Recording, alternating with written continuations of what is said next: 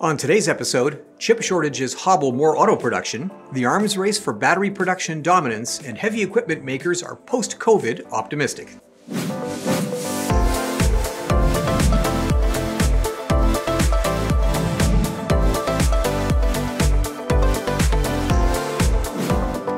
Today's episode is brought to you by Engineering.com, a globally trusted source for engineering content. Check out this and many other exclusive videos for the engineering professional found only on Engineering.com TV today. COVID-19 related supply chain issues are affecting manufacturing everywhere, but nowhere as seriously as the automotive industry. Ford has just released first quarter results, and the global semiconductor shortage is a significant factor in production rates. The part shortages are not only slowing production, they're backing up the rest of the supply chain, adding to inventories and work in process. Despite strong earnings, Ford's adjusted free cash flow in the first quarter was minus $396 million, primarily due to semiconductor-related supply issues. Ford noted that a fire at a Japanese supplier plant in March was an additional factor in the chip shortage. These shortages come at a time of increasing consumer demand with recent new product launches of the Mustang Mach-E SUV, the new Bronco, and the company's cash cow redesigned F-150 pickup. With production disrupted, Ford is looking at different ways to minimize the impact, notably by changing the sales process. The company is promoting online vehicle sales in collaboration with dealers to maintain sales volumes with lower than normal dealer inventory levels.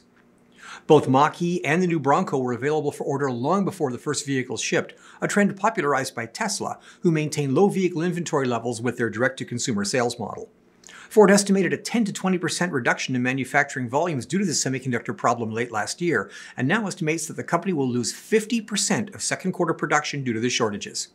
The company expects the problem to ease in the second half, but the financial hit has been significant.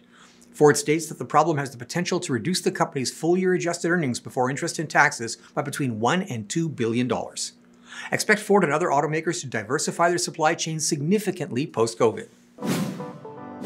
While the auto industry is a major component of the American economy, the off-road equipment industry, well, it's the canary in the coal mine for future U.S. economic performance. Major investors like Warren Buffett watch equipment manufacturers because strong demand for construction, mining, forestry, and agriculture equipment like tractors, cranes, and bulldozers, well, they're real-time indicators of increasing economic activity. The U.S. trade group for the industry, the Association of Equipment Manufacturers, have released a comprehensive survey of market sentiment by corporate executives in the sector. Fully 88% of respondents expect a positive outlook for 2021, and 55% expect sales to increase or remain stable, despite the dual impact of COVID-19 and supply shortages of critical components like semiconductors and tires. Despite this optimism, reported sales figures show the impact of COVID. 19% report increased sales, while 36% indicate sales are stable. 45%, however, report that sales are down, citing supply chain disruptions, delayed or canceled state and local level infrastructure projects, and lower international sales due to COVID-related travel restrictions. Interestingly, when asked to rank the biggest challenges for 2021, the expected top two, COVID-19 and labor shortages, were followed by regulatory challenges, tariffs and tax code changes, and internal reorganizations, with supply chain disruption ranking 6th on the list. Are equipment manufacturers less susceptible to supply chain issues than automakers?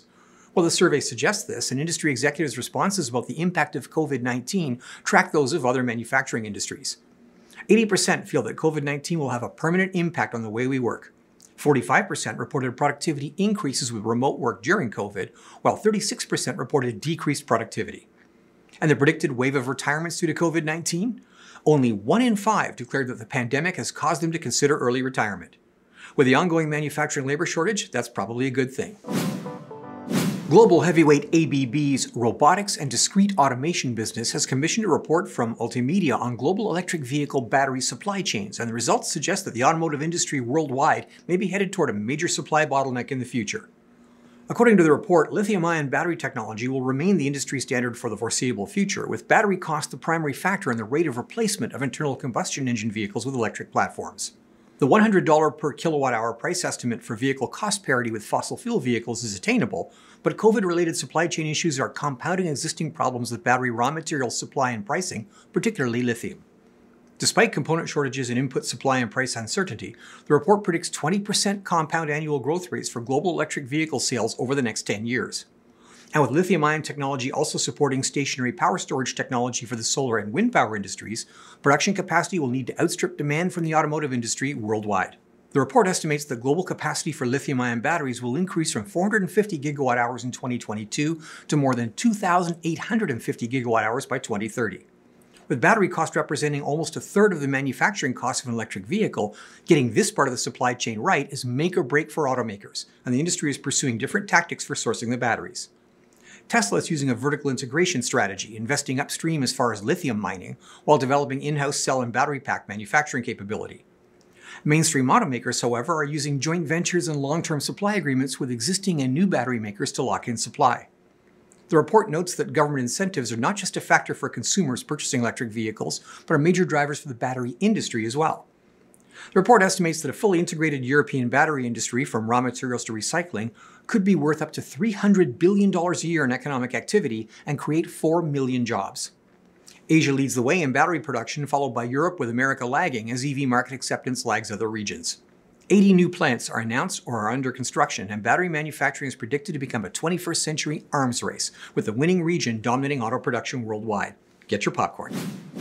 Well, that's it for today's episode of This Week in Engineering, brought to you by engineering.com. If you like this show, be sure to subscribe to our channel and click on the notification bell for our next episode. For our deeper engineering series, visit Engineering TV for exclusive shows like Manufacturing the Future and Designing the Future not found in our YouTube channel. The links are in the description below. Thanks for watching.